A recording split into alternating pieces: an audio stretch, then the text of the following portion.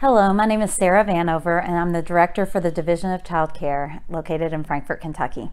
One of the most common questions that we get at our office is what is the difference between the Division of Child Care and the Division of Regulated Child Care? My office, the Division of Child Care, has several key responsibilities. One is that we supervise the Child Care Subsidy Program, which is Child Care Assistance Program, throughout the state of Kentucky. We also supervise the All-Stars program for licensed and certified centers, and we also help with background checks and professional development. The Division of Child Care also holds the child care regulations for the state of Kentucky. Now, the Division of Regulated Child Care has a very specific job. While DCC holds the regulations, the Division of Regulated Child Care, which is often referred to as licensing, their job is to make sure that those regulations are being upheld out in the centers and homes.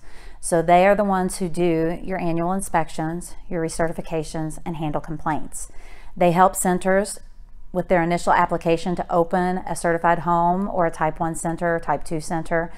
They have a complaint hotline if there are questions about whether a center is performing the way it should, and they also do annual reviews.